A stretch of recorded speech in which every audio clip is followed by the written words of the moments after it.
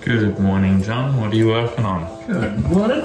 I am working on a television ad for a client from Chicago. We do commercials for a client over in Chicago. They're Prime Media, and they primarily using stock footage. So today I'm working on a dental one and also working on a film festival. It's kind of cool because we've probably done about 150 of these over the last couple of years for them. They play across the US, so all different cities, and so I've done stuff for Kansas and obviously Chicago and LA and New York. So it's really cool because it's a kind of job that we do that allows us to not have to go out and film on the location. It's just editing based.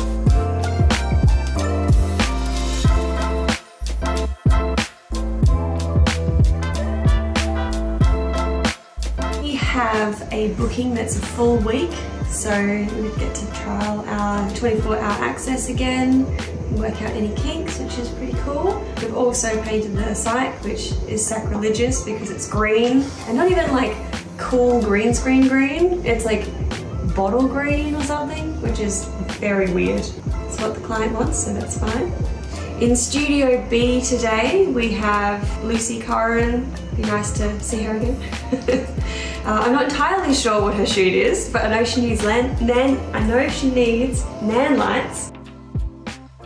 Just working through the colour grade of the Catholic Schools Music Festival, just kind of going over it all, checking to make sure it looks alright and that hopefully all the shows look the same. The benefit of all the shows being the same every night, more or less, means that I can kind of just copy and paste the settings to a degree, and it will mean they all look very uniform and nice. So that's what I'm currently working on. So do you want me to post for tomorrow? I think so. Realistically, the shorts will probably get pushed because we've got a few at the moment. What are we working on, Jesse? A lot. Just, I guess, after a quick meeting we just had about just planning, as we like to do, just filling in this week, what's left of it, and next week, to block our time to be as productive as possible. What are we making a priority? We are prioritising, I guess, 3 things within the business. The first one being the corporate work we do. The second one being the studio, obviously. And the last one is going to be the Bushby Man's YouTube channel and business behind that. So things like the products, the merchandise, the honey, as well as building that entire thing up as a brand itself. We didn't include Taste Bud Tours, but we're going to keep... It's not one of the 3 priorities, Jazz. John added it as a 4th. It is a priority.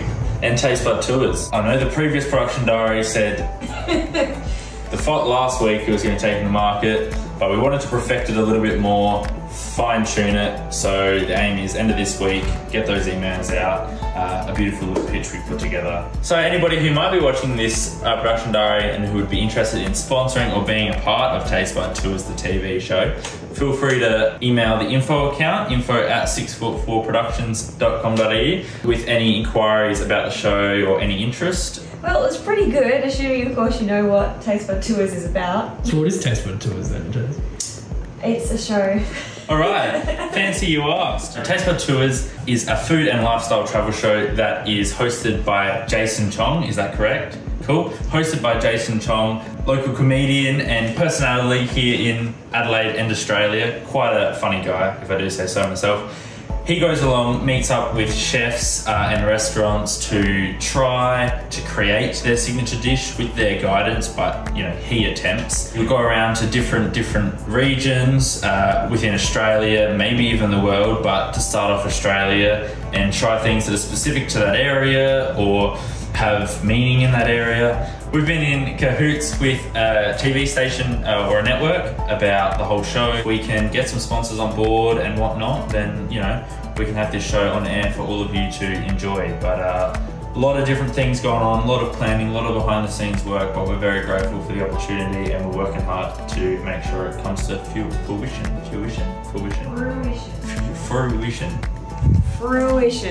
Say it with me. Fruition. Make sure it comes to life. We're gonna send this dude out to do all the pitches from now on. I'm a pro. I went to pitch my documentary to the committee one time and it was scary, but you know what? Nail on the head. I was very gassed and now I'm a professional pitcher. And not the baseball kind, the TV creative show kind of picture.